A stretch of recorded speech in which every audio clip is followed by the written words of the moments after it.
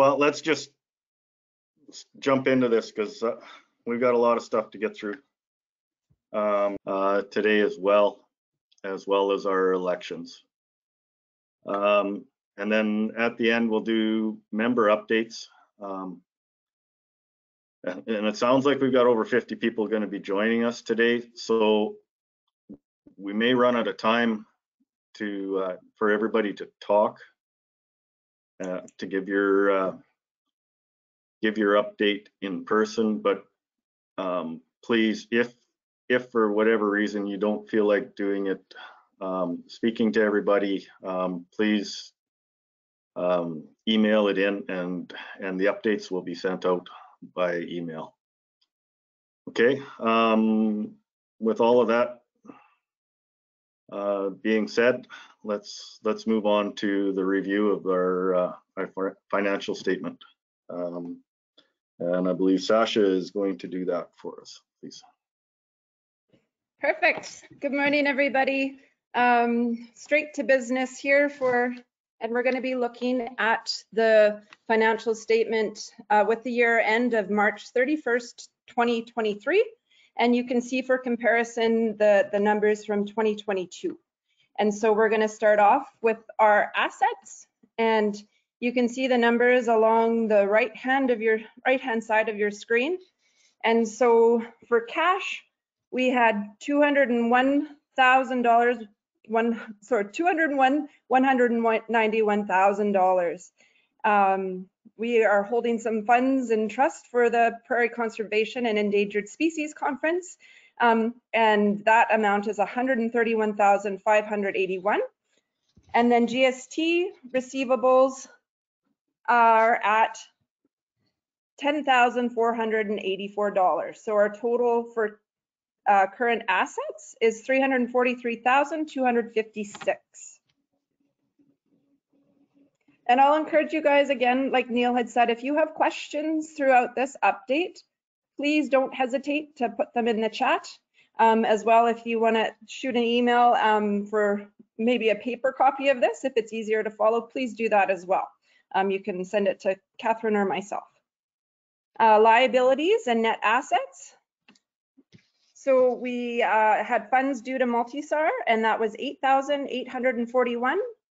You'll see the funds held in trust again for the Prairie Conservation and Endangered Species Conference at $131,581.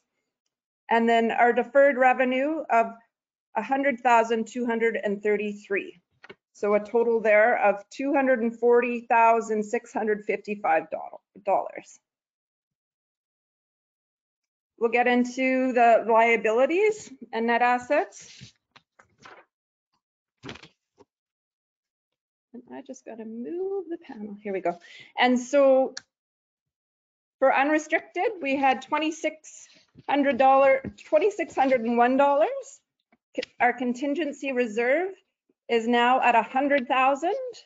And so we have a total there of 102,601 for a grand total of $343,256,000 or $256.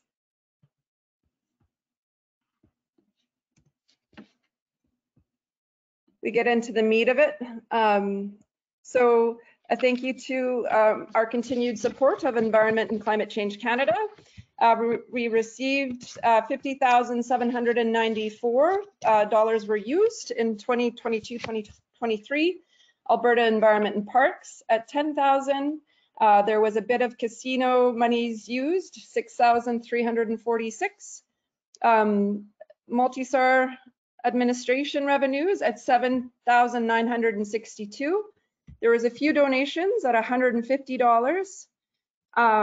Of course, we receive a little bit of interest income at $89. So for a total of $75,341.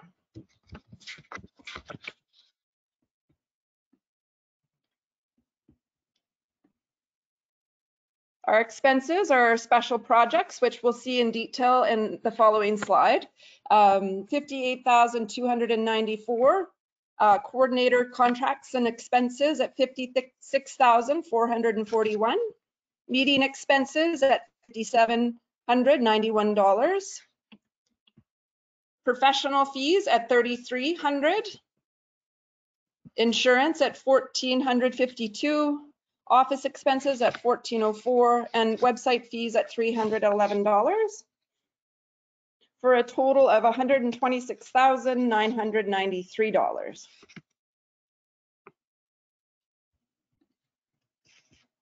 Here's more detail about the special projects. And so we received funding through Environment and Climate Change Canada for some multi-SAR work. And the money spent was $28,978. Connecting corridors work was at $1,600. Some sponsorship monies that went out was $1,000 to the Alberta Riparian Habitat Management Society. State of the Prairie work was at $808. Transboundary was a whole $21. The Prairie Conservation and Endangered Species Conference, $15,000 went towards that. The range stewardship was $8,506, and isolated native habitats at $2,381. So for a total of $58,294. And so we just want to really stress that the PCF is very grateful for all of you that are in attendance. We appreciate all of the work that our members do for us by sitting on the committees, by sharing information, by collaborating. Our board is a volunteer board. They direct the operations through guidance of the Prairie Conservation Action Plan and help guide our committees. We appreciate all of our partner work and funding. We can't do anything without all of our volunteers. The donations are great, and we're very, very grateful. This is a voluntary collaborative that wouldn't exist without all of you. So thank you very much. Donations here, Alberta Environment and Parks, Ian and Mavis Dyson, the Boundary Creek Landowners Association, and Environment and Climate Change Canada.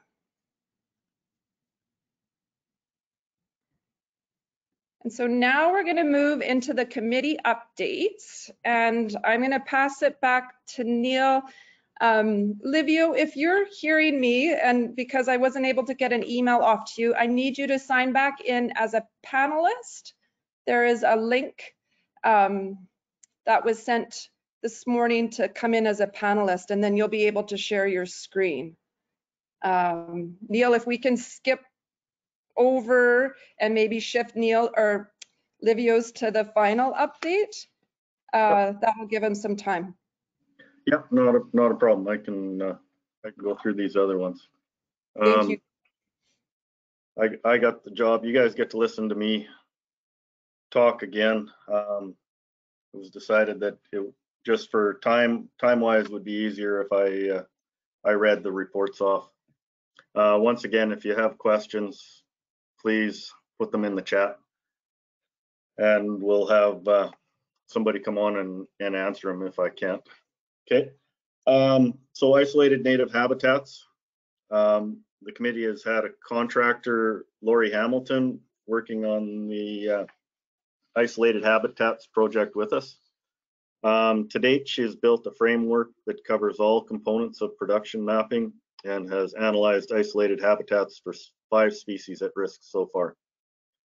These species are the ferruginous hawk, the northern leopard frog, long-billed curlew, swift fox, and western harvest mouse.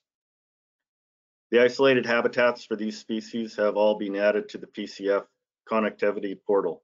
As part of the framework, each species also has its own report with a synopsis of the species, its rarity, habitats, threats, and isolating conditions laid out in an easy-to-read information sheet. Once everything is finalized, these will be added to the PCF website under isolated habitats.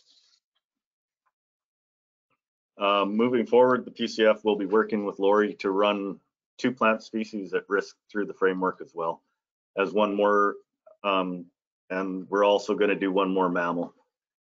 Lori will also be drafting up a communication and engagement plan on how to move forward with this project. So that's kind of the update on the isolated native habitats. And a lot of the funding for all of this work has been coming through from the Environment Canada and Climate Change, or ECCC. I can't ever get the name right.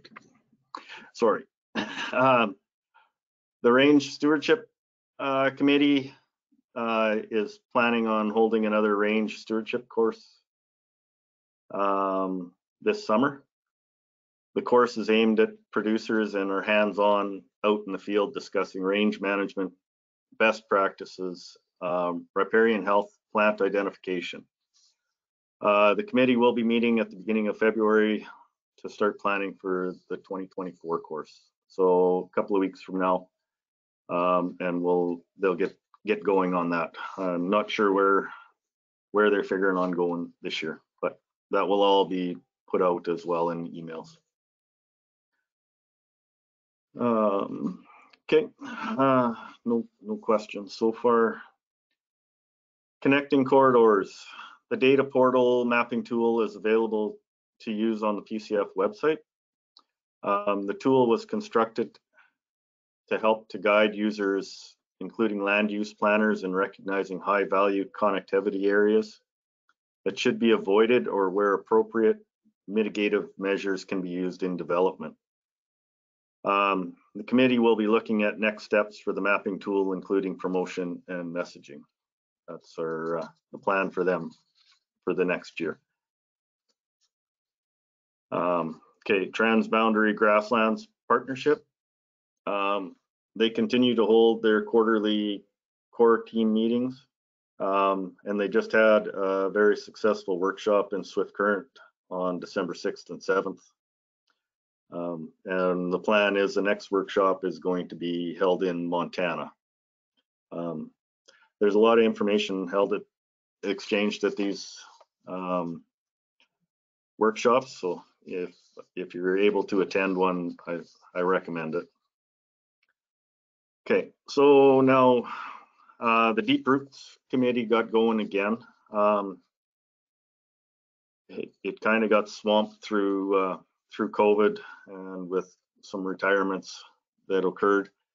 So what we've done, we've hired a contractor to deliver the Deep Roots program to school-age children, for those who don't remember what it was about. Ellie Annett has so far delivered the program to 5 classes, so 124 students so far in 2023. Deep Roots was developed as an interactive video conference for kids in grades 4 to 7 back in 2011. It's been delivered to thousands of kids since then, and we have developed pre and post activities to go along with the presentation.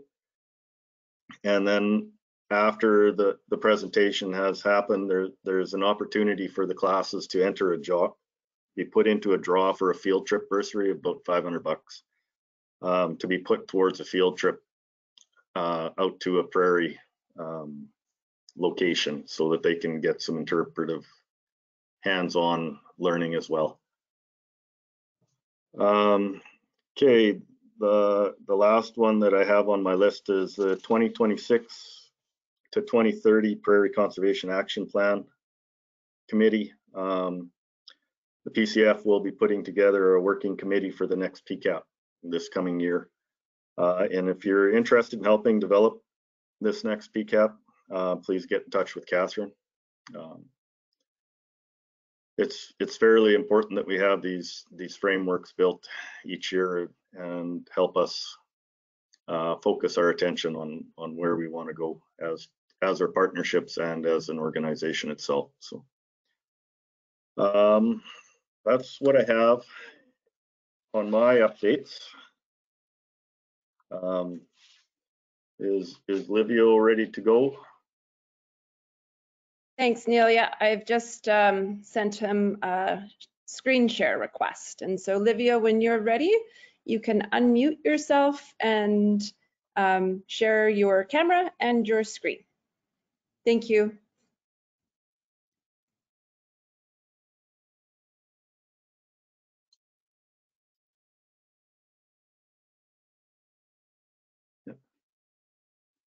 Yeah, there you are. Good. Okay. Morning. All right. Morning, Olivia. Morning. Can everybody hear me? Can you hear me? Yeah. All right. All right.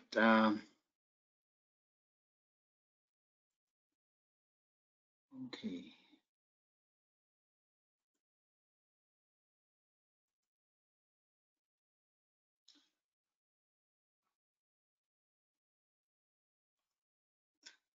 Okay. Can everybody see what I have on screen?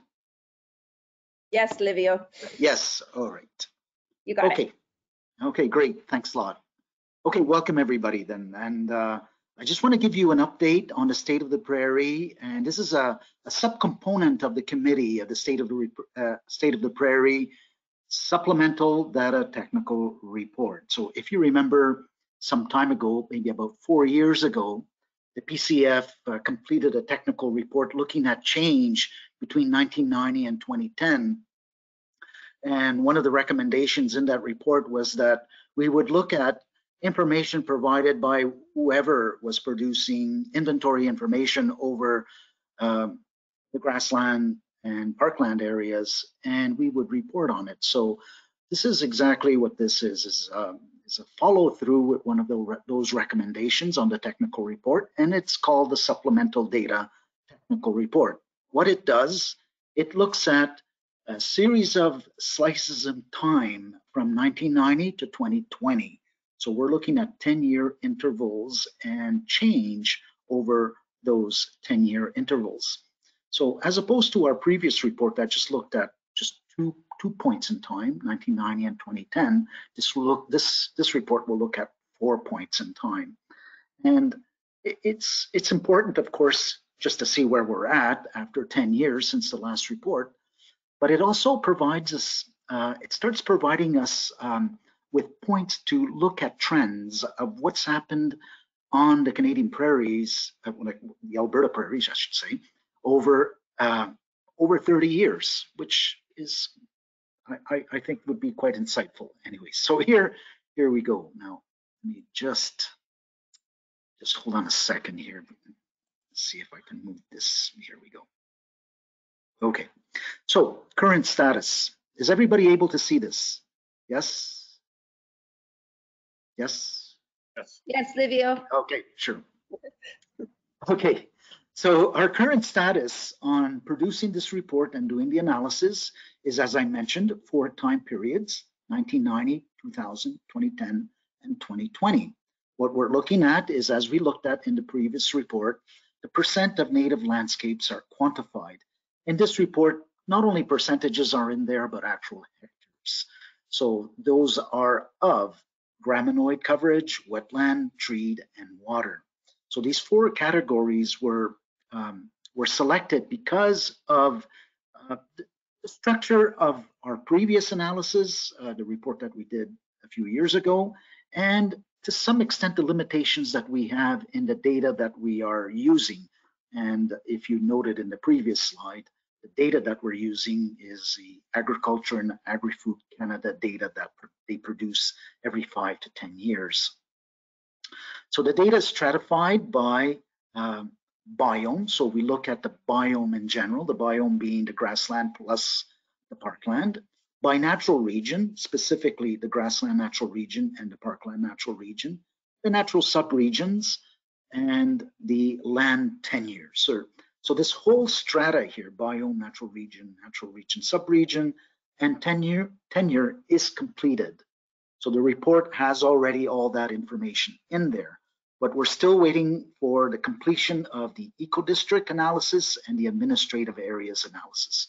So this is what it is really taking that data set and subdividing it by these biophysical type distinctions, ecological type distinctions, and the administrative areas.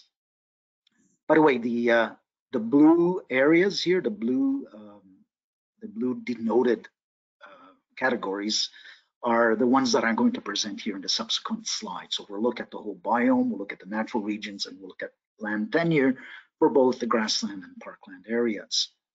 Another aspect of this report is an accuracy analysis. Because this data comes from the federal government, it wasn't produced here in province, we do a comparison of this information that we receive from Agriculture and Agri-Food Canada with our GVI and the GVI for 2006 and 2010. Our GVI is considered one of the best data sources because of the way it was compiled, the way it was quality controlled. So whenever we use these alternative data sets that do have quality parameters associated with them, but we do check them with our GVI to see how close they match with what we have had in GVI in previous years. So let's look at this first slide here. So this is the grassland biome. So this is the parkland and grassland natural regions combined. So you can see here basically that in 1990, the area that was under native cover was 39.2%. And as we moved through the years, 2000, 2010, and 2020, we're at 37.6%. So there's been a slight decrease of about 1.5%. You can see the amount in hectares at the top of these graphs. And in between the bar graphs, the green information here, is the amount of native cover that was lost in the intervals. So from 1990 to 2000, 140,000 more or less hectares were lost, and subsequent 2000, 2010, and 2010 to 2020. When we sum up these amounts of native cover loss, and we look at this note here, the total loss in 30 years is about 254,000 hectares. And that's equivalent, just to give you an idea how much that is somewhat less than CFB subfields. CFB subfield is 270,000 hectares. So it just gives you an idea of how much native cover was lost in those 30 years. The other thing about this is about this graph, and if you look at the trend line for percentages, is that yes, it's been decreasing. You can get an idea of how fast the decrease has been, not only quantitatively, but also graphically. Let's move on to the next slide. So now here we look at the grassland natural region specifically. As I mentioned, the previous one looked at the biome. This one is looking at the natural region, the grassland natural region. Same sort of graph. You can see the percentage of native cover in the grassland natural region decreasing here from 46.9 to 45.7. Here are the number of hectares on the top of each bar, and the total loss for that period, that 30-year period, is at about 113,000 hectares. That's, sorry about that. That's equivalent to the combined area of Calgary, Lethbridge, Medicine Hat, and Red Deer. So over a 30-year period, that much native cover was lost in the grassland natural region. Let's move on to the next one. Now, this graph is a little bit difficult to interpret, but I'll try to bring you through it. Again, we're looking at the grassland natural region, and we're looking at the distinction between where the native grassland is, or the native cover is, on private and public. So the bar graphs here show the public coverage and the private coverage, and you see the totals on top. But you know, you'll be able to see all of these graphs and these graphs described in the report that's coming up, and I'll let you know when it's going to be available. But what I want to point out in this graph is the loss in native cover between the private and the public coverage. So for example, if you see in the period in 1990, 2000, okay, so that's the first period that we were looking at, the loss in native cover for public lands was 22,688. The loss in native cover for private lands was 44,182. So those are the numbers that are sort of key to this graph here. And you can see how they change in the 2000-2010 period, 11,000, 14,000, 11,000 public, 14,000 public. And again, in 2010 in 2020, and you can see that the loss in native landscapes from 2,273 for the public and 26,700 for the private. So it gives you an idea. Again, the tendency of these losses is downwards for both private and public. But they also give you, this graph also gives you sort of the amount of native cover in the private, which is the blue, in the private, which is the blue bars, and in the public, which is sort of brownish red bars for each of the intervals. Let me continue on here. So let's look at Parkland Natural Region. The Parkland Natural Region, you can see the total amount on the top of each of the bar, the total amount of native cover. You can see the percentage lost in each of the years, 1990, 2000, 2010, 2020, the loss being about 1.5% to 2%, something like that. So there it is. So the loss here, 30-year loss over that period from 1990 to 2010 is 132,000 hectares lost, and that's about equivalent to the area of the Kainai First Nation Reserve. Let's move on again. Again, the similar type of graph as we saw for the grassland, where we're looking at public and private distinctions of native cover. And you can see again the trending downwards of native cover, in this case, the private from 61,000 to 32,000 to 16,000. So the trending downward is indicating the amount of loss of native cover over 10 years. So this is, I would say it's a good news trend, a good news graph, whereas because in the decade of the 1990-2000, about 61,000 hectares were lost, whereas in the most recent decade, 2010-2020, only 16,119 hectares were lost. So there's the trend downwards, which is a positive trend from our perspective. And you can see the similar trend here with the public lands. The public lands had, in the 1990 interval, 12,769 hectares lost, and we move into the current period where 1,935 hectares of native cover was lost. So that's sort of how to interpret this graph. This, I would say, it's a good trend that it's going downwards, and in fact, in the public lands, it's gotten quite low. Let's move on to the next one. So this is our last slide of this short presentation, and it's the next steps in completing the technical report, the update, the supplemental data. So in March 24, we're intending on, or we're hoping for the completion of the eco-district and administrative areas. So this is the same data that I've shown you now on these graphs for the various natural regions and biome, but they're subdivided in terms of eco-district and administrative areas. So that analysis and accuracy evaluation is also going to be done. The accuracy evaluation, as I mentioned before, where it's compared with GVI. In May 2024,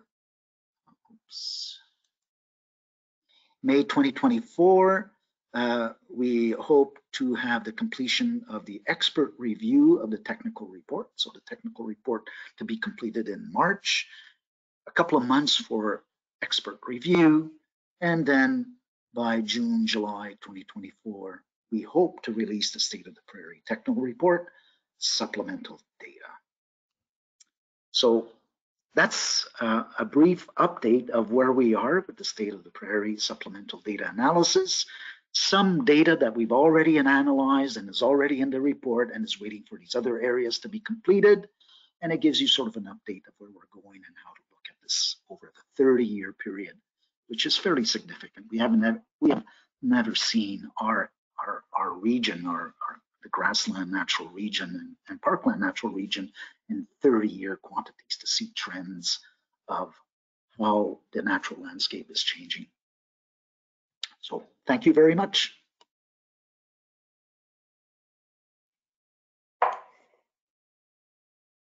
Thank you, Livio. So I think I've asked this before.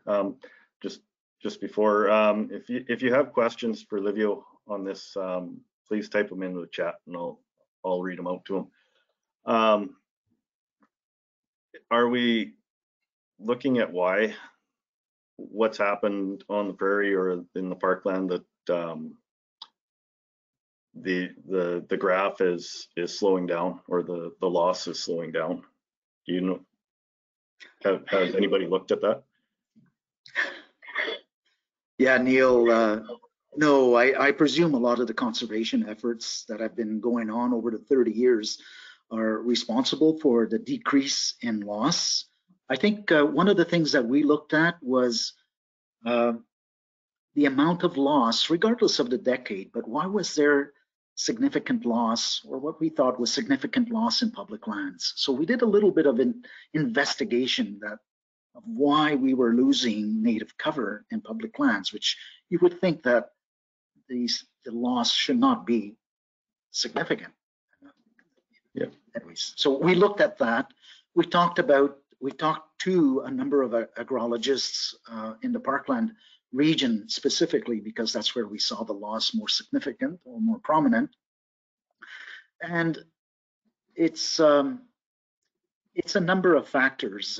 There is still some conversion from native cover to agriculture in some cases. At least that's what we got from the agrologists that we talked to. There is also industrial development that goes on continuously. In some cases, it's more prominent. For example, when there's a new pipeline, for example, the Trans Mountain pipe, not Trans Mountain, what was it called? I forget, the one that was shut down there. Yeah. Yes, transboundary. Yes. So, for example, the creation of that pipeline will disturb the landscape, and you're probably seeing that disturbed landscape in some of the public lands that we were looking at. There's a variety of factors. Okay. Yeah. Also, we were wondering, like, why is there, and when you look at the report, I didn't show it in these graphs, but in the report, it shows, let's say in the parkland, for example, some 70% of the parkland, public land, is native. So, well, how come 30% then of public land is non-native in public lands in the parkland, right? And some of the factors that I mentioned, plus, the sensor that's used, the mostly Landsat, this is the data that's coming in from Agriculture and Agri-Food Canada, is taking in a lot of these road easements and the roads themselves and the easement areas and so on, and they accumulate to quite a significant amount to produce almost 30% of that landscape. Okay. Yeah. I could see that adding up. Yeah. Okay. All right. Thank you very much, Livio. I appreciate the update. Neil, there are a few questions. Okay. For Livio, if we have some time. Yep. One of maybe a question, maybe a comment is some of the lack of native prairie left. Maybe the rate is slowing down because we don't have as much to lose anymore.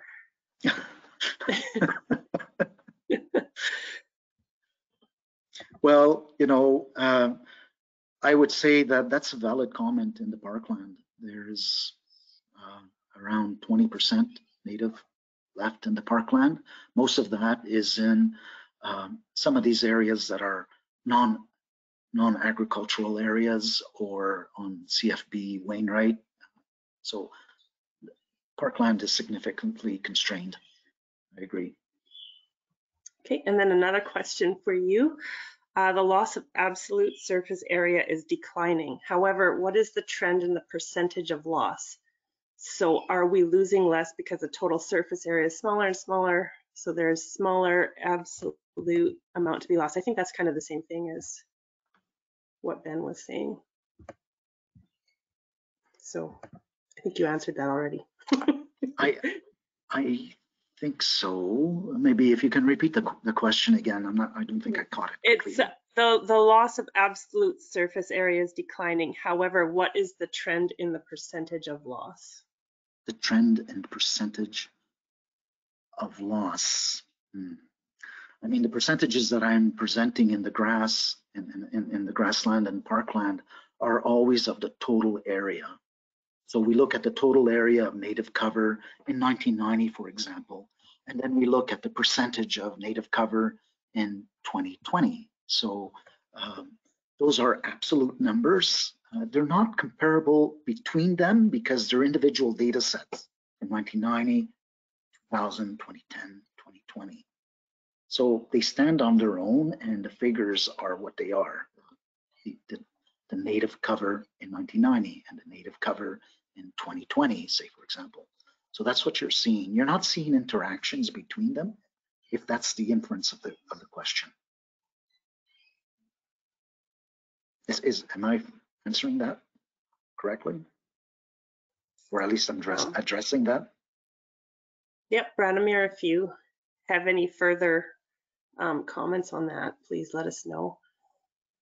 And then Christiane just says thank you for your presentation. Excellent as always. And that's all I have, unless Branimir has more that he would like to say. Well, I would say to everyone, just, you know, in a few months, we'll have the complete report. So by May, June, and it'll be a lot more detailed and it'll probably answer a lot of these questions. Yeah, for sure. One more question. Yeah. Do you keep track of hectares that are lost as well as hectares that are reclaimed back to native? That's a good question, very good question. And the best way to answer for that is that the quality of the data that we have, it doesn't have the resolution for us to look at loss and recovery. And that's because of the error in the data. We've done this analysis way back when we were doing the original report, where we were somewhat surprised to see the amount of area that was recovered. I'll call it recovered, and that's because the remote sensing platform showed the data that was once disturbed and now it seems to be native. But we're not sure about the reliability of that information. So we do see it, but there's error in the information, and we're not sure whether what we're seeing is real or an artifact of error in the data. I mean, to really check it out is to know the landscape, to know what's happened in 1990, for example, and to have gone back there 30 years later and says, oh yeah, this was a section or a quarter section or whatever it is, you know, that we know was recovered, and you know, how is it showing up in the remote sensing platform as a recovered area? Is it showing up, in fact, as a recovered area?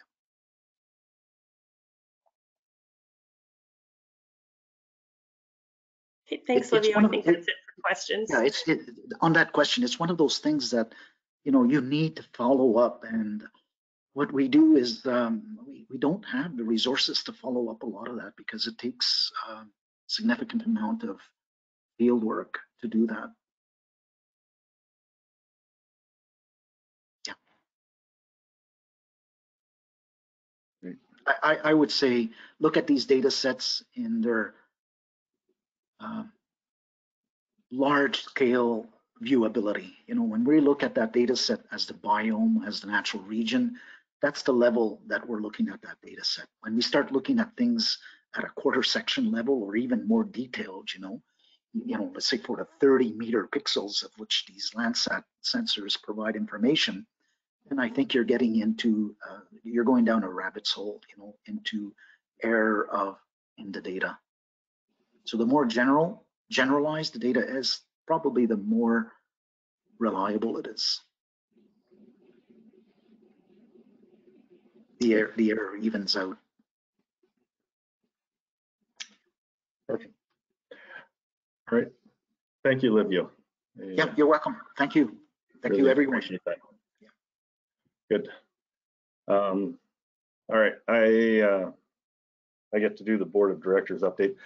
Before I do that, I just wanted to say thank you to Livio and everybody that's worked on all of these different committees. Really appreciate it.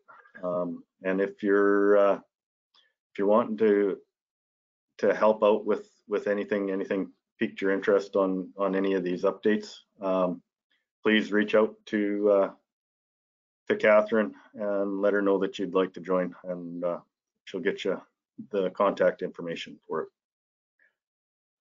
So I'm going to do the board of directors update. I was trying to figure that out last night. It's been a busy year again, and my notes are always sketchy at best. So it started off fairly quick with the new board, and many PCF members were involved in the Prairie Conference or Prairie Conservation Endangered Species Conference in Calgary. And I just have to add that it was very cold. Just for everyone that told me last weekend was the coldest they could ever remember it. Nolan and I were on the ski hill and they shut the hills down, so I know it was cold that weekend. So that went off with a lot of help from the PCF and other folks all around the province, and it was very successful from what I understand. The board had 4 meetings throughout the year, one in-person meeting to try and work out our work plan the beginning of the year in Lethbridge, and the rest ended up being virtual just because we're spread out all over the place, and it was easier to do this rather than drive for 3 hours.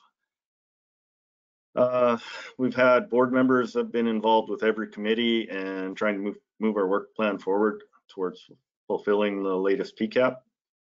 And also one of our biggest conversations that we've had at all of the meetings of the board was how to re-engage our membership. I'm just so pumped. We got 45 people online today. It's great.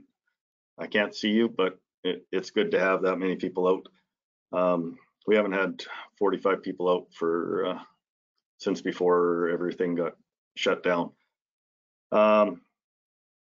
So what we came up with, that's why we're doing virtual today, rather than having everybody fighting whether to meet in Okotoks. We decided that we would hold it virtual, the AGM virtual again this year, and hopefully in June we're going to have a bigger event. We'll have a summer meeting and tour in June, or September event, which will hopefully big enough to draw folks in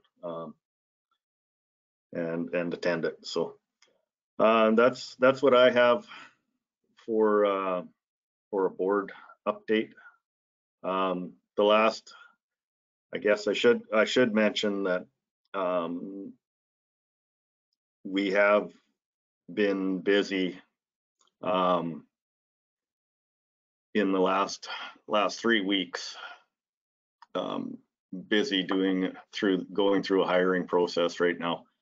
For anybody that hasn't heard, Sasha will be moving on, and I'm not sure if I'm supposed to say where you're moving on, but you're going to be at Salts. So she's not leaving, but she is leaving us. So we've been doing that, and we're still in that process right now. So we'll let you know how things turn out there. Okay, so now we're gonna do our elections. We have a list, and I am turning it over to Catherine to run this section. Well, I guess she has to do it. I'm done. I'm out. There you go, Catherine. That sounds good, Neil. I'm gonna just leave my video off so that you guys can see the screen a little bit better, but obviously we want to do a big thank you to the 2023-2024 Board of Directors. That's who they are right there, and I'll read their names out again in a second here. If you can go to the next slide, Sasha. Yeah, so as far as outgoing board members, Neil and Christiane have both served their 6 years, so they're allowed a maximum of 3 terms. Terms are 2 years each, and so they have both done that. And just a huge thank you to them for the commitment that they've put forward to the PCF. And of course, Neil has been chair for the PCF for the last 3 years, so thank you to Neil for that. And Len, of course, Len with the Calgary Zoo has been a great addition to the board, and we're sad to see him go, but as you will see, we do have a new nomination from there. So if you can, next slide, Sasha. So as far as elections go, we have a maximum of 15 board members that are allowed to be on the PCF board as per our bylaws. We currently have 8 out of 15 positions filled. So these are our current board members that have agreed to stay on. So I'll just run through that list quickly here. The first is Alvin First Rider with the Blood Tribe Land Management, so representing the category of First Nations. We've got Benjamin Meisner with Land Resource Industry. He's a consultant, so he is agreed to stay on. We have Everett Hanna, who is an instructor at the Lethbridge College in the academia category. Megan Jensen with the Nature Conservancy of Canada, who is in the environmental category. Nolan Ball with special areas representing municipal government. Peg Strankman, who is our current PCF treasurer, land resource industry. Riley Hewitt, Southern Alberta Land Trust Society, environmental. And Stefano Liccioli with the Alberta Environment and Protected Areas with the provincial government. So thank you to all of you that have agreed to stay on. If something is wrong there, please let me know, but we welcome you back to the board to continue working on our action plans. So brought forward before this meeting, we have 2 nominations. So we have Graham Dixon Callum with the Wilder Institute. So again, from the Calgary Zoo, which would fill the tourism category, and Doug Ray, who is a rancher near Irricana and would fill in the agricultural category. So we do still have some space. Our environmental category is filled and our land resource industry category is filled, but there is space in all of the remaining categories. So First Nations, provincial, federal, and municipal government, academia, tourism, agricultural, and individuals. So with that, I am going to open up nominations to the floor. If you have somebody you would like to nominate or would like to nominate yourself, you can either put up your hand, I think, or put it down in the question panel. And so I'll run through the call for nominations 3 times. So, Catherine? Yeah. Excuse me, Catherine. I think we need to have Graham and Doug accept the nominations in the meeting. Right. That would be Okay. good. Okay, we can do that before we open nominations then. So maybe we can unmute them. Starting Graham, with you're Graham. unmuted. Yeah. Yep. Yep, hi, I'm here, and yes, I accept. Excellent, thank you. And then Doug.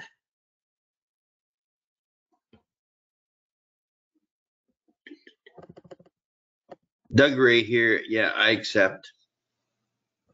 Excellent, thank you. Okay, so that is our 2 nominations so far, and I will now open nominations to the floor. So is there anybody that would like to nominate another person or themselves to the PCF Board of Directors? And I'll give you a second.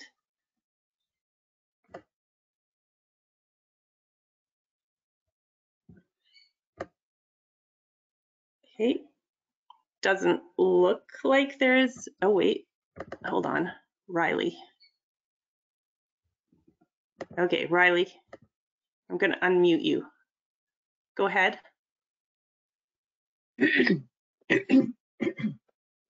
Sorry about that, Catherine. Can I That's nominate?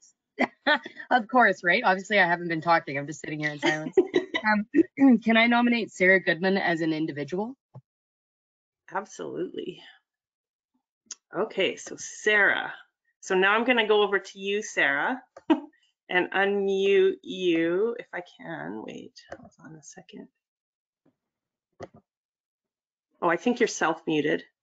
Sarah, if you can let us know if you would like the nomination to stand.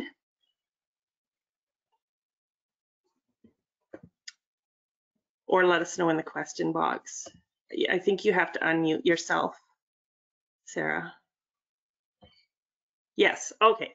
So Sarah says yes, she would like that to stand. Okay, I will open it again to the floor. Is there anybody that would like to nominate themselves or another person to the PCF Board of Directors?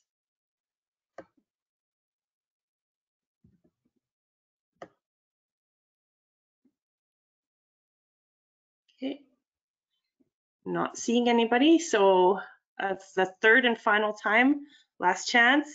It's really fun. You won't regret it.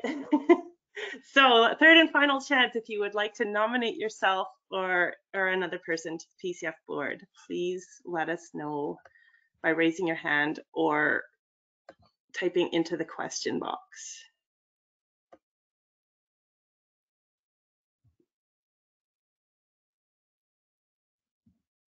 All right.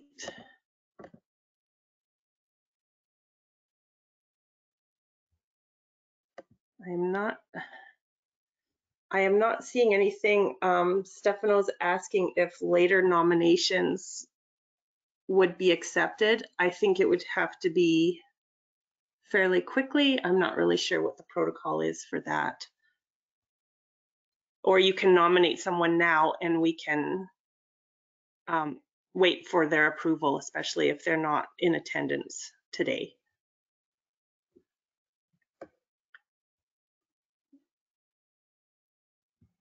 Stefano, is there somebody that you would like to nominate?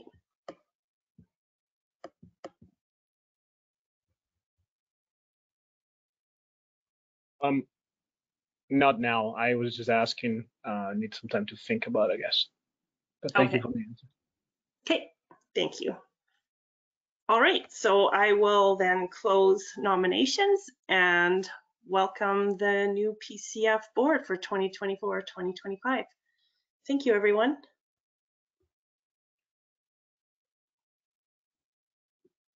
Perfect. Thank you, Catherine. Thank you to the new board. I appreciate everybody stepping forward to continue on. I need to ask the new board to please stay on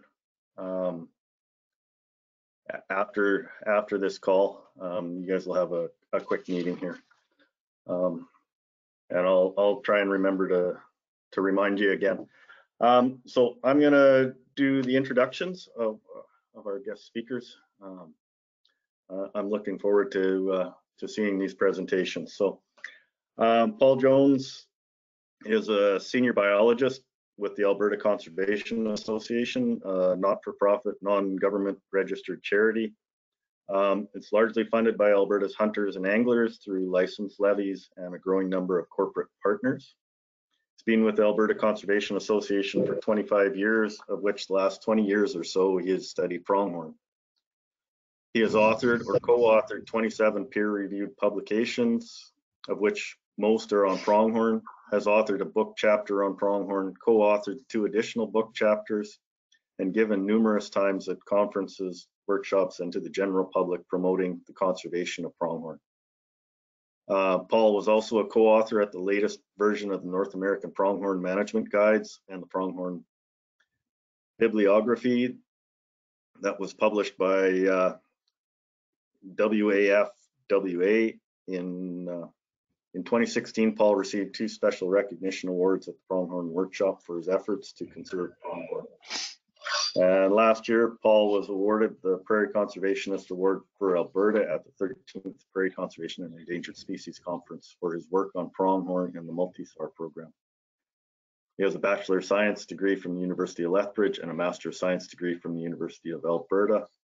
And he's going to present today on the ghosts of predators past, spirits of perseverance present, and shadows of a fragile future, the pronghorn antelope, by Paul Jones.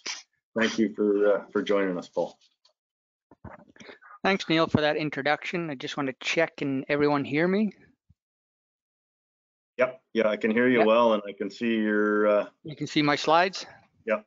Okay, perfect, and I will get going. Again, thanks, Neil, for the introduction, and thank you, everyone, for attending this talk.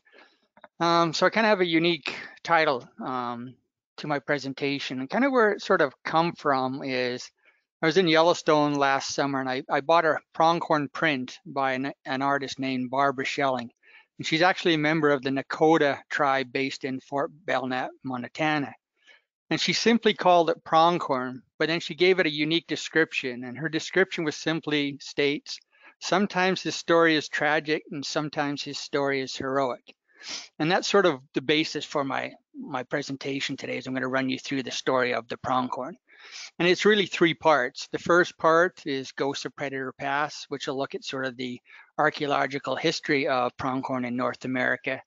And then we'll kind of move on to Spirits of Perseverance and Presence, which is kind of look at the story of the pronghorn in sort of modern North America from European settlement until, present day where I started working on pronghorn.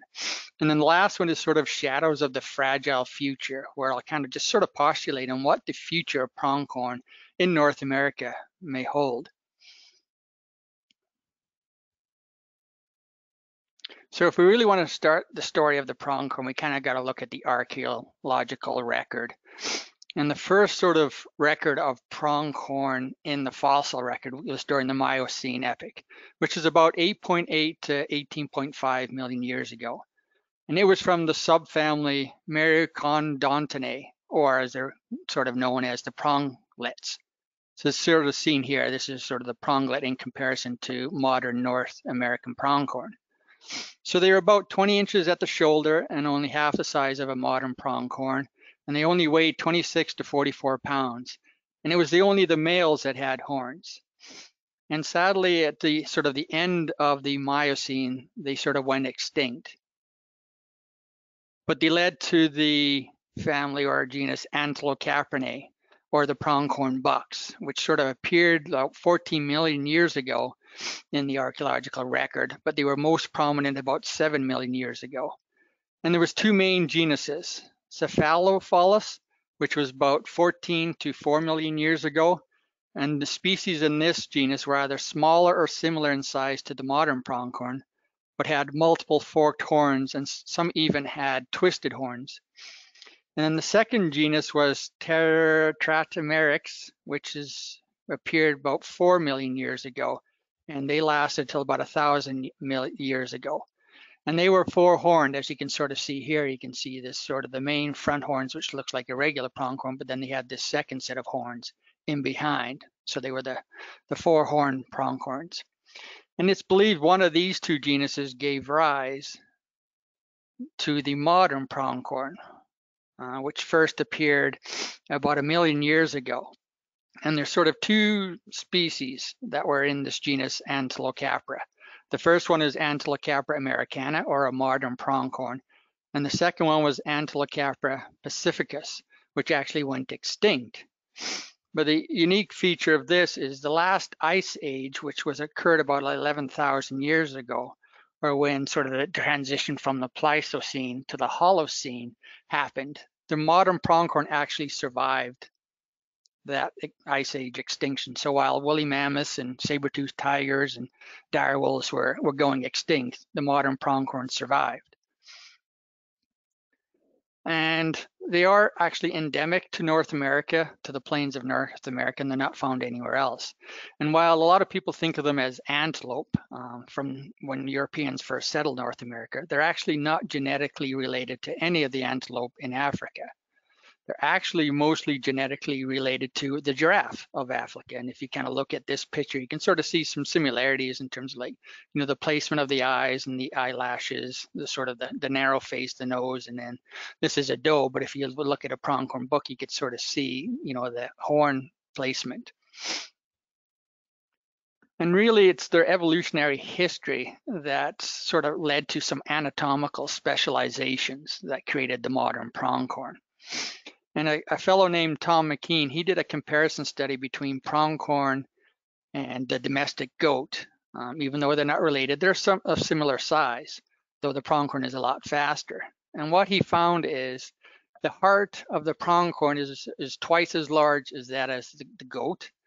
In their blood, the blood has 50% more blood, 60% more hemoglobin, and 33% more red blood cells. And then lastly, the windpipe of the pronghorn is, as he called it, about the size of a vacuum cleaner hose, which is a lot larger than the domestic goat. And these features are all important because they help deliver oxygen to running muscles. Essentially, the pronghorn's VO2 measure of oxygen consumption far exceeds that of an animal that weighs about 100 pounds. In addition, one of the anatomical specializations is their long legs, and their lower limbs, which are about 9 inches long, and their bone size is about the size of your index finger, so really small. But this allows them to generate speed when they're running. And it's believed that this speed is the result of the North American cheetah. So they were trying to avoid North American cheetahs down and when they were first in the Holocene area. And nowadays, that, you know, the North American cheetah has gone extinct, but they still keep that trait of being able to run fast. And really, as Dr. Byers put it, he called them the pronghorn of the ghost of the predator past, because cheetahs were around and now they're gone, but they still maintain the speed. And partly how they do that is through their reproductive system. So one of the interesting things about the pronghorn's reproductive system is that females choose the male that they want to breed with. And one way to do that, and you can sort of see it here in this image that I took this past fall in Saskatchewan, is the females test the males and their ability to run fast. So what a female will do is, if she wants to test her male, she'll try to run away as fast as she can. And she wants to see if that buck can catch up to her and turn her around and bring her back to the herd and keep her with them. And then if he can, then she'll breed with him in likelihood. If he can't, she'll actually leave the herd and look and seek another male to see if he's a suitable suitor. And in this case, you can kind of see it here. There's this sort of horizon here in the picture. And this female was bedded down between just off the road and on the other side of the fence, and this male was tending her. And as we stopped to take pictures of them, the female got up and she ran. And she actually got over out of sight behind this horizon here. But he was able to turn her around and then drive her back towards the road, where then they eventually bedded down again. So she was actually testing this male to see if he's suitable or not. And now we're kind of going to jump into sort of the spirit of perseverance presence. And I'm going to kind of look at sort of two time frames, the 1800s and 1900s in North America, and then into the 2000s when I started working on pronghorn. And it's going to sort of highlight how pronghorn have persevered in a much changing environment and how some of the evolutionary past traits have helped them. And if you're kind of interested, this archive here is from the Jarobi Ranch in southern Alberta. So for most people, the story of modern North America starts with European settlement of the West. And for most, the story centers around the near extinction of bison.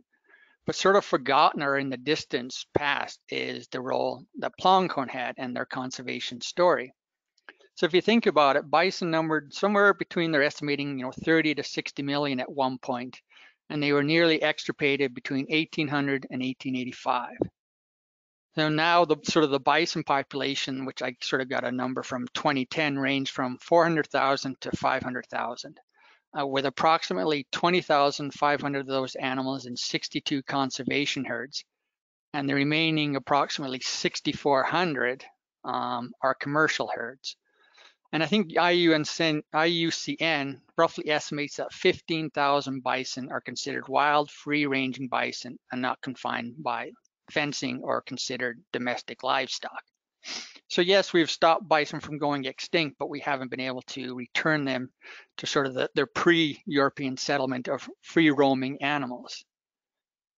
And one of the things I always try to do is sort of bring the pronghorn to the forefront of conservation in North America. You know, it's sort of said that the pronghorn numbers were either equal to or greater than those of the bison during pre-European settlement. And then also, sadly, pronghorn were nearly extirpated between the 1900s and 1950s.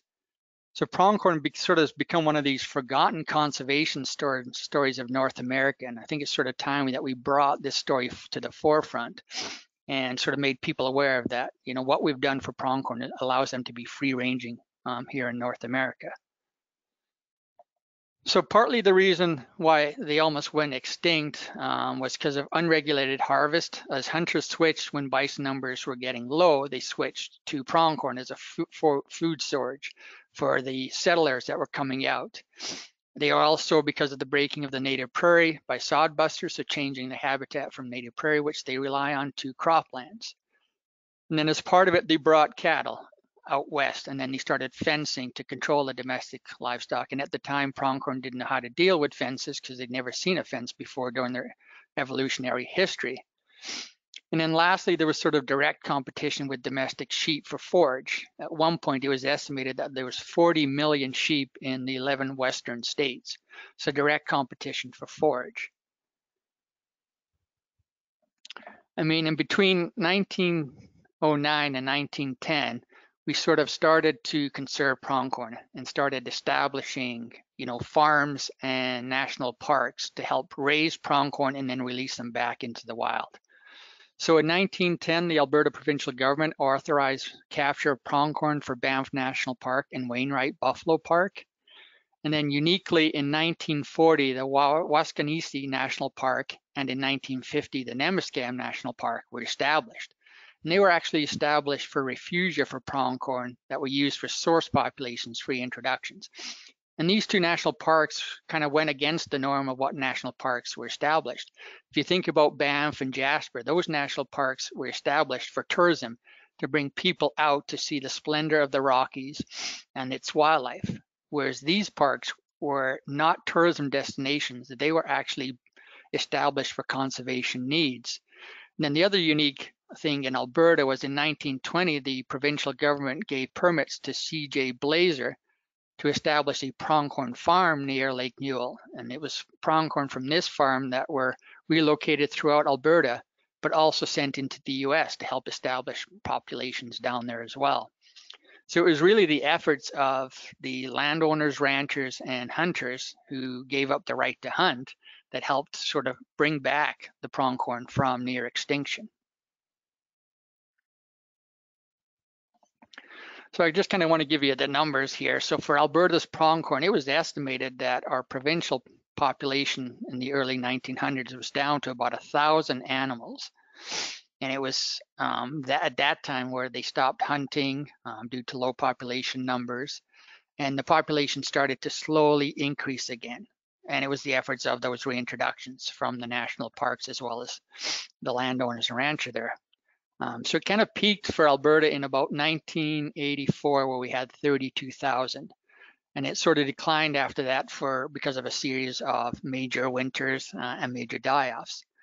But I think realistically now in the modern age, so, you know, I've got the last figure here is 2011, but going up, I think we sit at around 18 to 20,000, unless we have a major winter and we have a die-off, where then it takes a while to rebound. But a similar has happened in North America in terms of their population. So I've read one estimate that around the 1900s, we went from like 30 to 60 million down to about 1,000 animals. And then it's sort of slowly increased in 1924. There was 30,000 animals North American wide. And then it slowly steady increased, you know, up to 1968, just over 386,000. Then it peaked in 1984 at just under 1 million animals. So if you think about it, that's a significant increase. And these animals are free ranging. They're not domestic, and they're not technically behind fences as domestic animals, but free ranging animals. And then in 2006 is where we sort of hit our highest peak of just over 1.1 million across North America. And I'm not sure where we're at right now. I'll hopefully find out this coming summer at the next biannual pronghorn workshop, but I'm guessing we're a lot less given all of the major die-offs that happened last winter in Wyoming, where at least half of the population occurs. So we've been able to really recover pronghorn to what they, in some ways, smaller than they were historically, but they're free-ranging species, and we need to celebrate that. And then I'm kind of going to jump ahead now to sort of the 2000 and my involvement with pronghorn. So these are sort of two images from the initial work that really helped focus my career and kind of got me into the pronghorn world. So this image here on the left is a movement track of one of our collared pronghorns, and I'll go into depth of her movement. And then the second, this is an image captured of one of our collared animals during the neck gunning phase, which sort of really shocked us when we seen this image.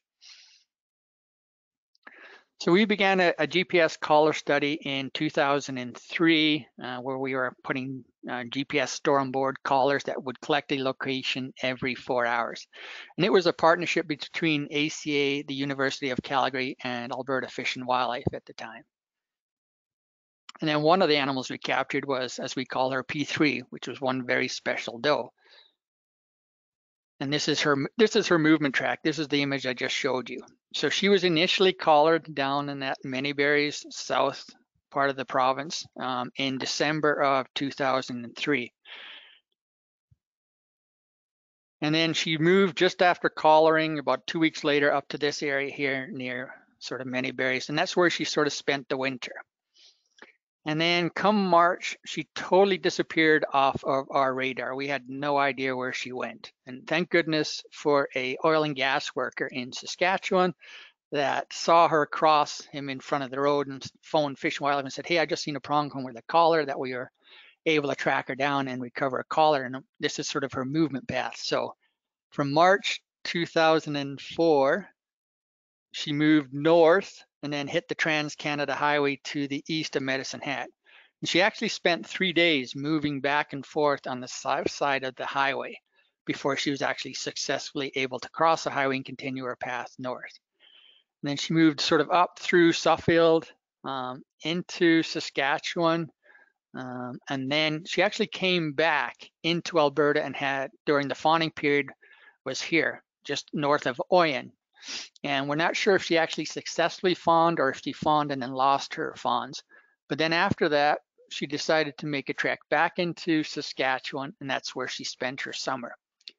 So over that time period, which is roughly about 3 weeks, she moved 445 kilometers, including 3 days at the Trans-Canada Highway. And then at the end of the summer, she made her spring migration south and actually dropped her collar the following December on CFB Suffield. So in total, she moved 842 kilometers in about a 52-week period. And that's sort of a record for North American pronghorn in terms of distance moved. And during this sort of migration movement pattern, she crossed 13 major highways and 3 river crossings. So it was sort of just eye-opening in terms of the movement that these animals can make across this landscape for us. And it kind of led to this sort of connectivity map that we developed. So here you can sort of see in blue, this is from the work in the 70s and 80s of where we thought pronghorn moved in terms of their migration. So sort of from the Brooks area down into almost the Saskatchewan border to the east of Medicine Hat, and then sort of a little bit north-south here near Tabor. And then based on our analysis, it's our data, this is where we're seeing pronghorn moving, very much north-south connectivity. And it really highlighted the fact that our population of pronghorn in Alberta are part of a meta population with connections into Montana. We actually had one animal that went south during a spring migration into Montana, as well as in and out of Saskatchewan. And it also highlighted the key linkage areas, we call it, around the city of Medicine Hat, where animals have to try navigate Highway 1 here or Highway 3 and Highway 1 if they go this way. And just kind of just highlights it here, the road, the pronghorn getting hung up at the fence and the highway. And then also once they cross the highway, then they have to get across the railway tracks as well, which are fenced on both sides. So it's a really major key linkage area or pinch point along their migration path.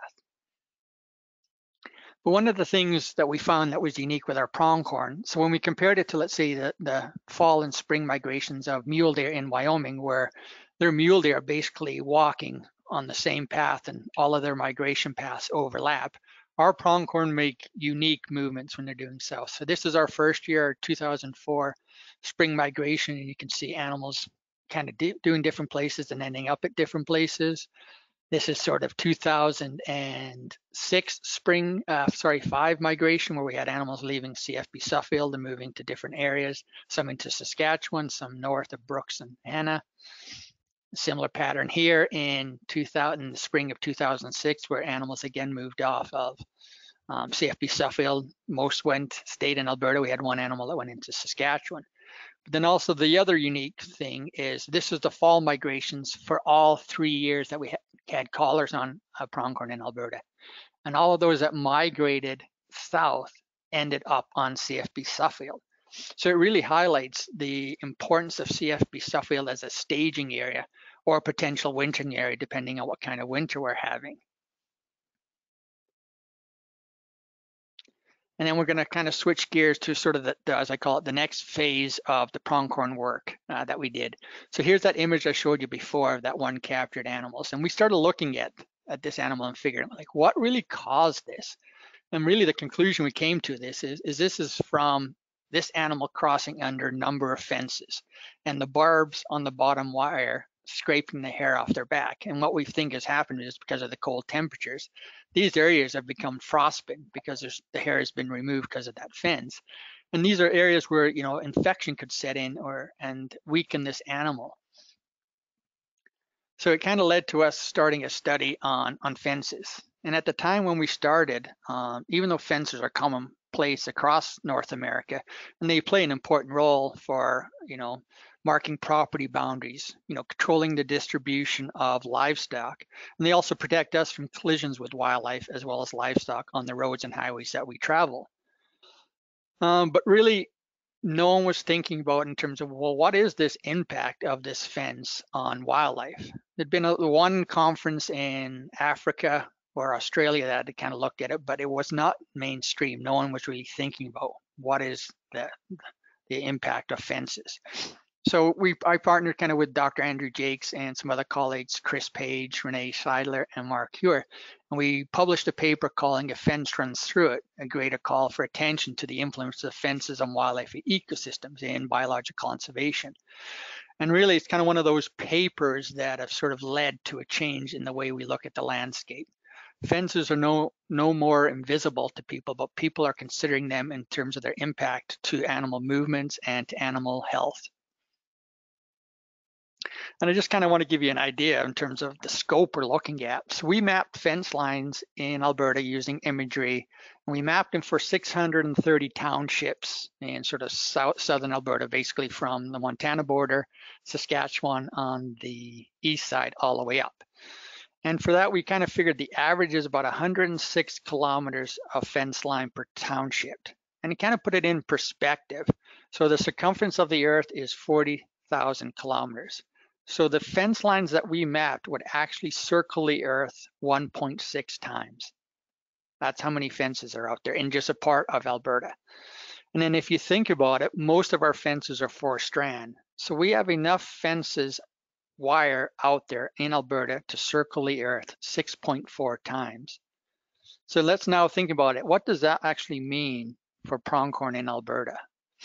And here's just 2 examples. So this is pronghorn number 1 that was collared in December of 2003, and she made over her 52 weeks that we had the collar on her 666 crossings, which isn't bad when you compare her to pronghorn 64 that was collared in March of 2006, and that animal made over 1,000 crossings in the 52 weeks that her collar was on.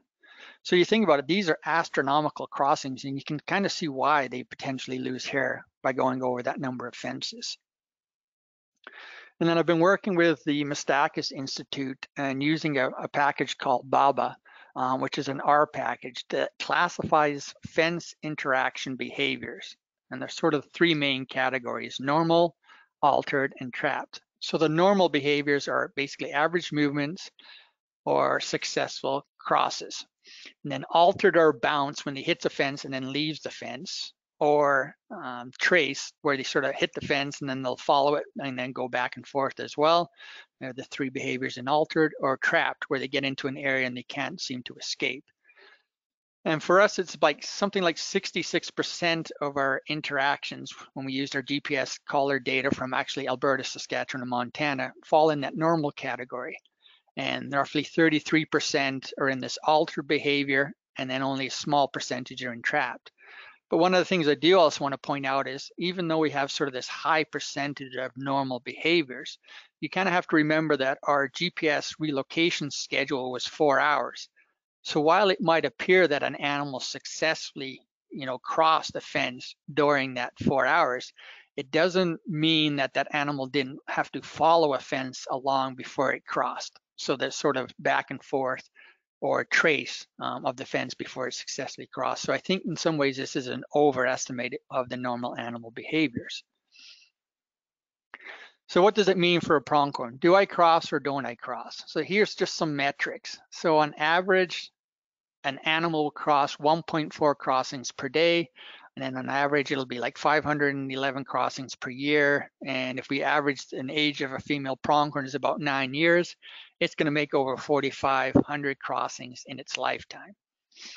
And you sort of see, if we go to the extreme, then some of the animals are crossing 4 times a day, 1,460 crossings per year, or over 13,000 crossings in its lifetime. And you can sort of see some of the remnants of those crossings. This is sort of one of our worst case scenarios where you can see on her neck, all of the hair has been removed, and you can actually see where the barbs have actually scraped the skin underneath. Here you can sort of see where this animal likely crossed the fence fairly fast, and it stripped all of the hair right along its back. And here's an example that we caught with a camera from National Geographic of an animal crossing under a fence, and you can sort of see here the actual hair loss that's happening. So from a pronghorn's perspective, is fence crossings a hair raising experience, or as I say, crossing fences is a hair losing experience? And I'll kind of give you an example of that. Here's a video that we captured of 3 pronghorn crossing. The first one makes it not too bad.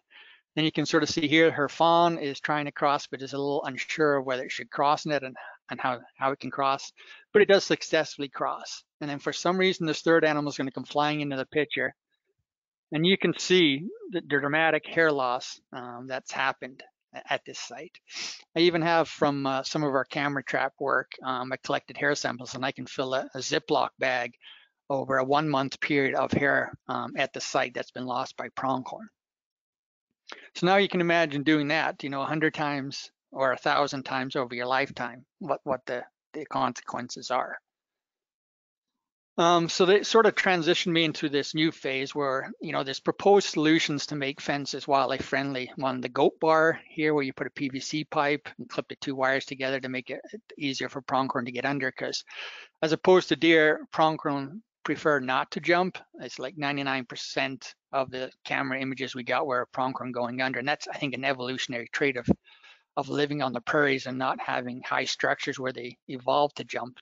So when they hit the first fence, the evolution made them go under. The other way is we came up with this idea of using quick links or carabiners to clip the wires together. The third one we looked at was smooth wire on the bottom. And then lastly, just even leaving open gates. But one of the things we asked is ourselves, yeah, they're in these guides, but are they effective? So we wanted to test that from a pronghorn perspective, but then we also looked at it from a deer perspective as well. But one of the things that we did find is I did a comparison of the bottom wire height before we did any modifications at the sites where pronghorn were successfully crossing versus where they could have crossed or where they attempted to cross. And if you look here, so this is the number of events, and here's the bottom wire height in inches. And you can really see there's a big jump from going, anything below 17 inches is the attempt, but very little success. And also at 18 inches, we see this huge jump of success as well as attempts. And based on this analysis and our publication of it, it's sort of now become the gold standard across North America to, if you're doing wildlife-friendly fencing with pronghorn in mind, you do it at 18 inches is the minimum bottom wire height. And then one of the other things we found out is pronghorn really have a spatial memory of the landscape and fences and areas where they cross. So one of the things we found out is a pronghorn walking along a fence is not necessarily looking for a place to cross, but it's actually looking for the place it knows it can cross. They'll just follow a fence line and then get to a certain spot and then quickly cross. So they have this spatial memory of where these locations are, and we're guessing it's passed down from generation to generation. And then sort of based on our results, we kind of put it into, everyone asked the $1 million question is how should I modify fences, or what's the best way to modify fences? And sort of at the pinnacle of this triangle, we put known crossings. These are almost like resources for pronghorn. These are areas where they're going to travel to where they know they can cross. So if you can maintain those or even enhance those, that's sort of the best. And then below it is doing this smooth wired at 18 inches on the bottom, because you get the added benefit of not having those barbs. So when animals cross, and if there's any snow and they're pushing up on the wire, the barbs don't strip the wire because they're not there, because it's double-stranded smooth wire. And then below that, we put sort of these clips, because you kind of lose that added benefit of the barbs are still there, but they still do passage. And then lastly, goat bar, which we found was interesting, because goat bar is sort of named after pronghorn, who our American colleagues have a nickname for pronghorn of being speed goats. So when they put the PVC pipe up, they call them goat bars. But we found that there was some sort of adverse behavior reactions from pronghorn to it. They didn't actually seem to like the white. And what we find is when we had successful crossings at a goat bar site, they didn't actually go under the goat bar. So they lost the benefit of the barbs being encased in the plastic. They would actually cross off the end of it where the wire was still raised enough. So we sort of put that as at the bottom of the pyramid and sort of don't suggest using it. So then I'm kind of going to move now into the sort of the last phase of my talk, called Shadows of a Fragile Future. So kind of looking into what may happen for pronghorn across the range as well as in North America. And I'm sure everyone who's been enjoying this great weather that we've been having would love a day at the beach, sort of like these pronghorn, but pronghorn aren't adapted to being at the beach. So for pronghorn, really their evolutionary trait that we see today is their ability to move. So they want to surf the green wave, right? So they want to be able to track those resources as during the spring when the vegetation is greening up to maximize nutritional intake. And we've found that this promotes nutritional gain, higher survival rates, as well as reproductive success. And then the other one is, as I call it, surfing the white wave. So this is the fall migration, being able to move in response to changing environmental conditions, to escape those severe winters and being able to move south to more hospitable conditions.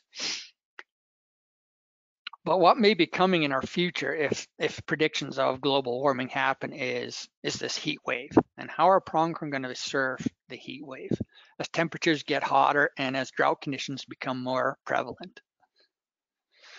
So I borrowed this map here from Bean et al. That was looking at, the animals in southern part of the range compared to north. And it really stood out to me in terms of animals at the southern part of the pronghorn range deal with more heat and more drought conditions. So these are animals in like Texas and Arizona and New Mexico and Mexico. And then you sort of transition up through the core area of pronghorn, where it sort of changes and animals are more adapted to the cold environments, including here in Alberta. But there's been some very interesting studies that are going on of late. One is populations in the south here, so Mexico and Texas, are not doing as well as our northern populations. They're barely hanging on in some areas.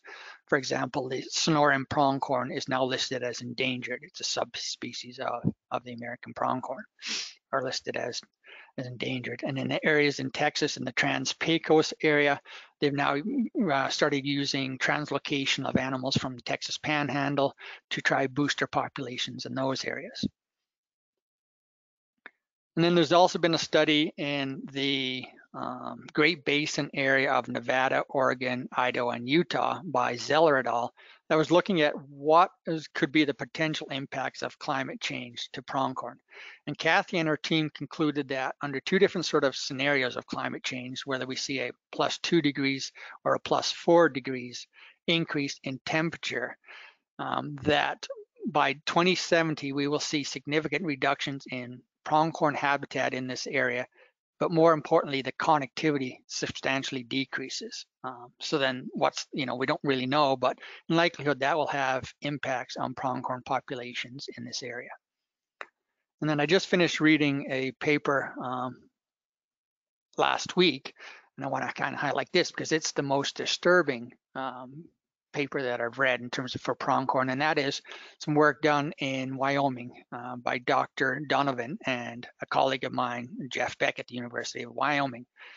And they were looking at a period of 1984 to 2019, what the pronghorn productivity rates were for this area and if there was changes in those. And what they found is that Wyoming is experiencing long-term declines in productivity. And she attributed the decline to sort of two main factors. One was the increase in oil and gas development that's happened in Wyoming, as well as tree encroachment into the sagebrush steppe habitat. And this is really significant because Wyoming is home to at least half of North America's population. If you think about it, out of that 1 million pop estimate back in the early 2000s, mid 2000s, half of those animals are in Wyoming. And if we're seeing declines in productivity, so juveniles per 100 females, that's significant in terms of what it may mean for North Americans' population.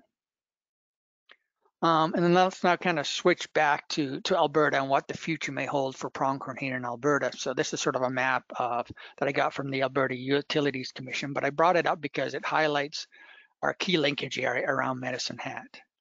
And what I did is I just sort of roughly drew on the map the migration paths that three individuals took. So the two here in black are animals that crossed to the east of Medicine Hat, across Highway 1. And then the animal in red is an animal that was unique in terms of she sort of made a west movement, crossed Highway 3 first, and then went up and across Highway 1 as all animals headed north. But you can see this is a changing landscape. Since we did our original study almost, 20 years ago now, the bypass route that goes sort of around Medicine Hat has changed significantly. We've seen this, the UFA or co-op farm implementation plant that has chain link fence around it, which is a complete barrier to pronghorn movement. And then even across the highway, the bypass route, there's now a farm mechanic place with a chain link fence. And interestingly enough, this animal here that crossed Highway 3 went through the bypass route and almost crossed exactly where this now chain link fence is. And then there's also been expansion of the industrial development along this bypass route, as well as acreages have popped up who have been planting trees that are now growing and creating visual barriers. So I'm not even sure if this animal here in red would still be able to complete this movement pathway along this bypass route. And then you look at Highway 3, right? Now there's proposed changes to twin Highway 3 from Medicine Hat all the way through to Tabor. So we're going to go from 2 lanes of traffic to 4 lanes of traffic. And as far as I know right now, there hasn't been any consideration for pronghorn migration or movement or connectivity across this in their plans for upgrading this highway. And then we have the wind energy and turbines being set up. I think there's something like 20 turbines in this area, and I counted 46 in this area. And as you can see, they're right in the pathway of pronghorn movement and migration. And some of the studies out of Wyoming that have started looking at the impacts of wind turbines on pronghorn is they find that animals tend to speed up when they hit these areas of development. So they increase their speed, which is an energetic cost when you're thinking about spring migration or fall migration. And then we also have solar farms, and this is the one proposed sort of here, which is almost 20 square kilometers in size with chain link fence all around it. And then basically chain link fence means that habitat is lost now to pronghorn.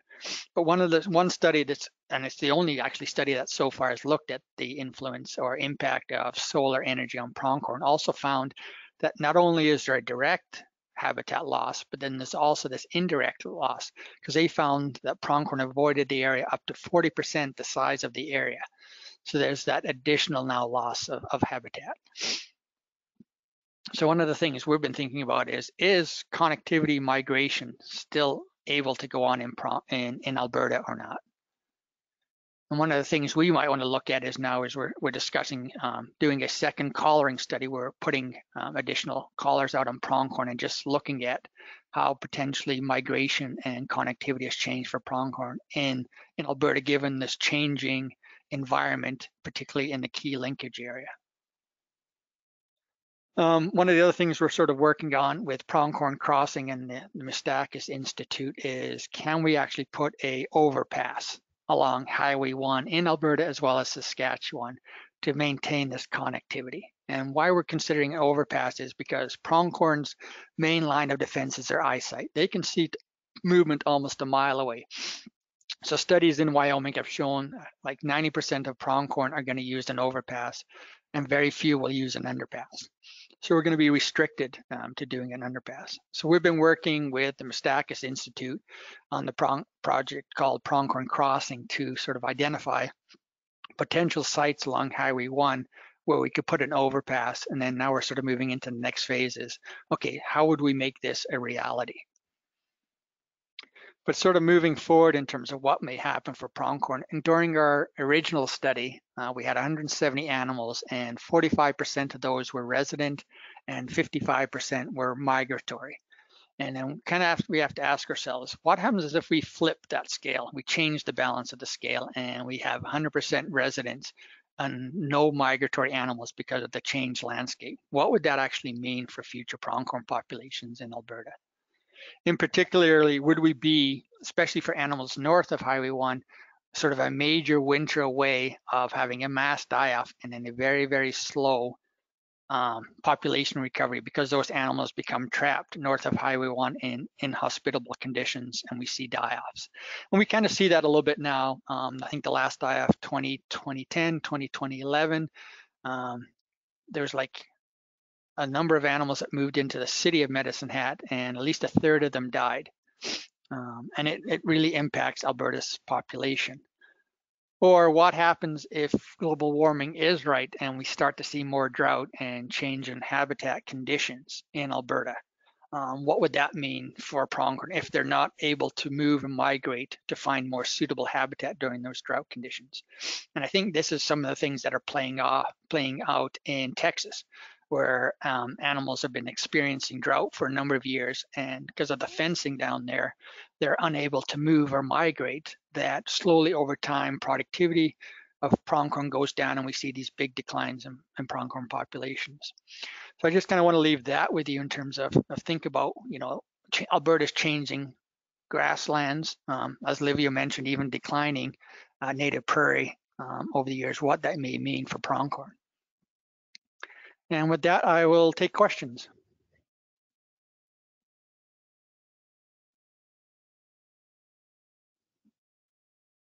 Great. Thank you very much. This is, that was a lot of information, Paul. Yeah, sorry, I kind of went a little bit long, but I love pronghorn, so I don't mind talking about them. Yeah, no, I can understand that. That's cool. So do we have any questions in the chat there, Catherine? Nope, we don't right now. Okay. Yeah, it's pretty cool with the migration and the difference in your migratory herds and your animals and your stationary. Mhm. 'Cause we've got a few here, but yeah, there's one fawn a year, it seems like, in the whole herd that wanders around our area here. So, but yeah, it's interesting. And I had never seen a whitetail cross under a fence until we put up smooth wire. Yeah, and at that 18 inches, right? Yeah, the mule deer and whitetail seem to prefer, along with pronghorn, that 18 inches. And as long as they're not disturbed and spooked, deer will go under the fence as opposed to jump over. Yeah, it seems like as long as they don't have a set of antlers that'll hang them up on the wire, they'll hit it and keep traveling. So it's pretty neat. Yeah. Okay, we have a couple of questions now for you, Paul. From Sarah, wondering if she missed it, but does the hair grow back? You know what? I'm not sure. Because it is so brittle and we don't have photos of the same individuals over time. But it's an interesting question. I think it might, unless it gets frostbitten and then that skin becomes damaged and scarred, and then I don't think it would. Okay, thank you. And then another question for you is, can you speak a bit more to the impact of renewables on pronghorn? Do they impact resident populations the same way as migratory animals? It's a really good question, and it's one of the things we're hoping to look at with our new study. And that's because there's been like 3 studies in Wyoming on wind energy and 1 study on solar on the impacts of pronghorn, and that's it across the range. So we're kind of at the infancy of trying to figure out what renewable energy means for this species. Okay. And another question, how optimistic are you that an overpass or more than one will become a reality? Yes, I'm optimistic, but when we did a field trip in, I think it was September or October, where we looked at the potential sites with, Alberta Transportation, Alberta Fish and Wildlife, and sort of on the drive back to Lethbridge, myself and my colleague, who's much younger than I am, we were joking about whether it would actually happen before I retired or before she retired. And I think we both concluded that likely before she retires and not before I retire. These are expensive endeavors. I think it's something like 17 or 18 million just for an overpass. And then likely we would have to put in, deflector fences to sort of funnel animals to that. But we're also looking at making it a system. So we would also connect it to an underpass potentially just outside of Medicine Hat, where there's mule deer animal vehicle collision issues. So we'd kind of like make a system and do both species at once. Great. Another question for you, are these migratory maps publicly available? It would be really helpful for project planning to have them. They're technically not publicly available, like there's no site where you can go to and just download it, but we've been pretty much open to sharing the data with people. So, we've provided it to Fish and Wildlife for their planning events. We've provided it to Saskatchewan for their management of the species. So if people are interested in it, certainly contact myself and we can figure something out. Okay. Can I add in, Catherine? Sorry. Paul, we've just, the PCF has just acquired Andrew Jake's migratory, the pronghorn work, and that's been uploaded onto the PCF mapping tool. That was an MOU that we signed. So there is some information available there. And if anybody's interested, go to the website, look under work currently being done, and it's connecting corridors, and then there's a link to a mapping tool there, and that's one of the layers that is in there. Oh, perfect. Yeah, and I think that's his latest connectivity maps because we've rerun the analysis. Yeah. Okay. How wide are the known crossings? So for pronghorn under the fence, they'd be about maybe 2 feet wide. Okay. Yeah, they're not really wide. Like that's one of the unique things, and you kind of seen it in that video for pronghorn. When they cross the fence as a group, most of the time they do it single file. Like they all pile up at the fence and then go through one at a time. Hmm. We got very few images of pronghorn crossing as a group where multiple individuals are crossing at the same time. Right. So for some reason, they just watch each individual go. Excellent. And have you observed antelope expanding into new areas within Alberta? Yes, it's kind of one of the unique things is the last few years, there's been some pronghorn that somehow have made their way across Highway 2, north of sort of between Airdrie and Calgary, and they've got on the west side and they've been hanging out there. And then one of them last winter when we had all of those major snow events showed up in the city of Calgary by herself. And I kind of think that she got either separated from the group that's sort of between Calgary and Airdrie, or the other members perished during the winter conditions and she was by herself and sort of moved south looking for more favorable conditions. So we hear those stories. I've heard stories of them being heard around the Edmonton International Airport. That's been for a few years now, and then even as far north as Fort Saskatchewan. And then every once in a while, I have pictures from a colleague of them showing up actually in Waterton National Park. And I suspect there's a sort of a small group that hangs out south of Cardston, and during a major winter storm, it kind of pushed them north and then they ended up in the park. Interesting. And maybe just one last question here before we have to move on. And it was if you have any recommended reading on pronghorns, academic or books or anything. Depends what you're looking for. If you want a really overview of the pronghorn itself, the book chapter that we just published, it's kind of, the book is actually geared almost towards students and to be used as a textbook in classes. And I'll see if I can find the exact name of it. It's sort of like Rangeland Wildlife Ecology and Management. Let me just here, I'll just double check, make sure that's the right one. And that's actually available online free as a PDF.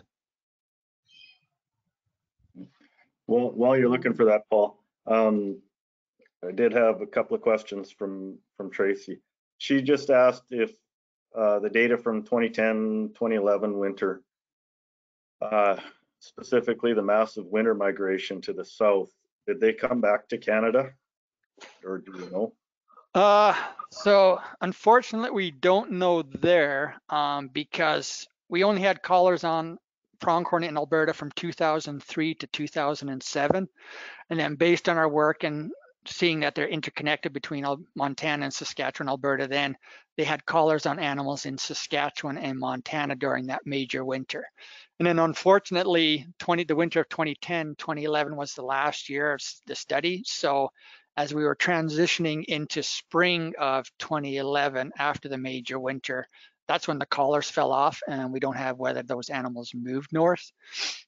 We do know that some of the animals that went south into Montana and got on the south side, I think it's Fort Peck Reservoir, they did try to come back north, but as the reservoir opened up, they were basically trying to swim across the reservoir, and there's images of animals drowning in the reservoir and then just getting washed up on shore because they were just so exhausted and couldn't swim all the way across.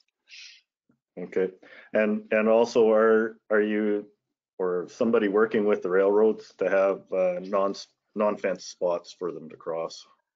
No one's working with the railroads right now. We're hoping to eventually be able to work with the railroads, but they don't seem to be that receptive right now to engaging us. But it's one of the things we want to look at, like where one of our proposed mitigation sites is, we call it Site 5, where we want to put one of the overpasses, we're looking at putting an overpass over the road, but then there'd also have to be another one sort of over the railway tracks as well, because the last thing we want to do is move animals over the highway and then get them stuck on the railway tracks. Yeah, well, that's right. Okay. Perfect. And then here, I'll get that publication. And also, if you guys look in the questions box, Amanda has dropped the link to that book chapter. Oh, okay.